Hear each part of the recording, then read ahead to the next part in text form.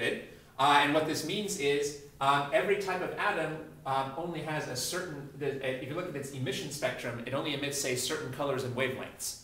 Every atom has certain colors and wavelengths that it emits based on the separation of its energy levels. This is why there used to be this argument back around 1900. People used to argue, is there anything that we can't figure out? Is there anything that we can't figure out? And someone said, well, we can never figure out what the stars are made of. Because if we tried to get too close to measure them, we'd get burnt up. How can you measure what they're made of if you get burnt up?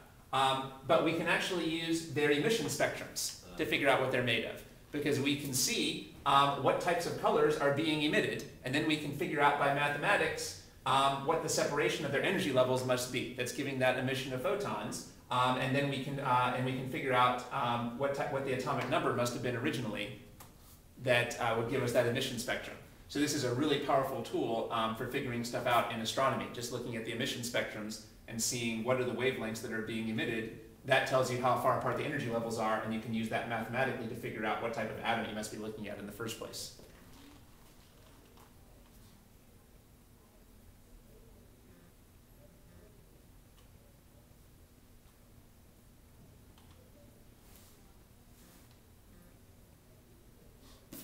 Okay, a couple things to point out. Remember, this equation is in electron volts, but you can't use the flowchart until you're in joules, so you might have to do a unit conversion.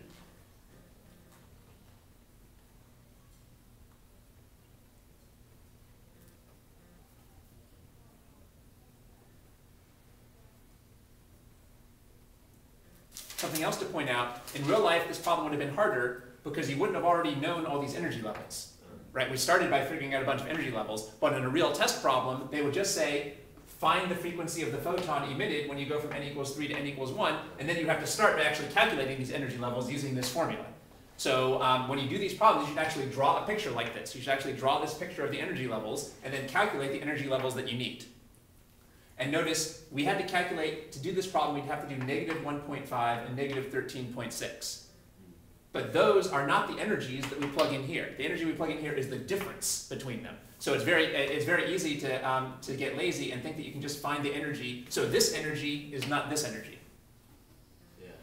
This energy is not this energy. This is the energy of the different levels. And then the energy we plug into here is the energy change. The amount of energy, how the energy is changing when we go from one level to another. The ground state of any single electron is 13.6. That was the other thing I wanted to mention. Remember, we were assuming all the time this is hydrogen. Yeah. If it wasn't hydrogen, there would have been a different Z, and all of these numbers would be different. Yeah. Although, actually, no, yeah. So that's right. So the ground state is only 13.6 for hydrogen. Say for helium, it would be 27.2? No, it would be 4 times 13.6, right? So for hydrogen, it would be 13.6 times 2 squared. So that's the other point I want to make. All of these numbers are only when Z equals 1. So 13.6 times Z squared equals the ground state energy? That's right, because for the ground state, you would plug in 1 for N. Okay. So again, you can't just use this table. You can only use this little chart we made for hydrogen. So that was something else to point out. And again, this only works for 1 electron systems. The math is too hard for more than 1 electron, so you wouldn't really cover that in this course.